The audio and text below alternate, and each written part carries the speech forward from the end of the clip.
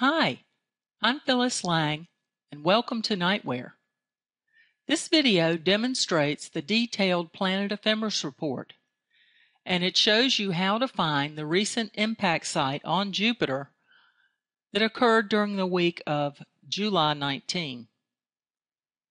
First, I need to open a Detailed Planet Ephemeris report for the planet Jupiter.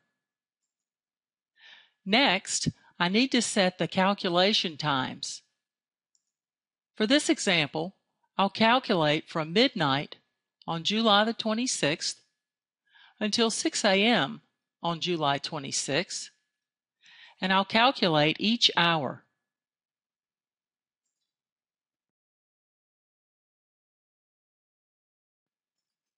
Now that I've calculated an ephemeris report for Jupiter, I'll stretch the view so that it fills the screen.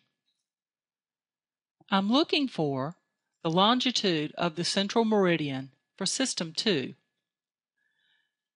The impact site on Jupiter is located at 210 degrees longitude System 2, so I'll scroll down through the report looking for the time at which the longitude of the central meridian in System 2 is close to 210 degrees.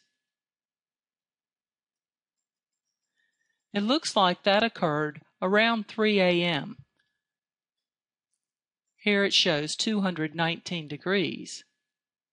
Again, this occurred at 3 a.m. at my viewing location of Raleigh, North Carolina, which is 3 a.m. Eastern Time, and in this case, Eastern Daylight Time. Now that we know that the impact site is crossing the central meridian of Jupiter at around 3 a.m. local time, we might like to refine the calculation a bit to determine when we could begin viewing the site and when that opportunity might depart from us. To do that, we need to refine the calculation times. So I'll start at 2 a.m. and end at 4 a.m. And I'll calculate approximately every 15 minutes. Again, I'll refresh the report and stretch it into view. And I'll scroll down through the report, and I can see that the central meridian at 2 a.m. is about 184 degrees. This is going to be fairly far around on the limb and might be difficult to view. But at 2:14, things are beginning to rotate around into a more favorable viewing area. Scrolling down past 3 a.m.,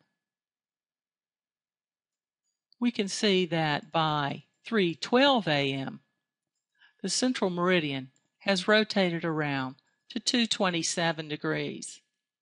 This probably is still viewable in most amateur size scopes.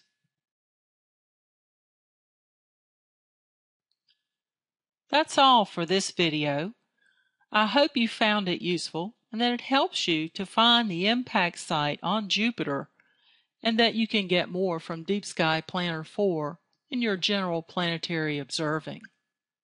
Thanks for watching.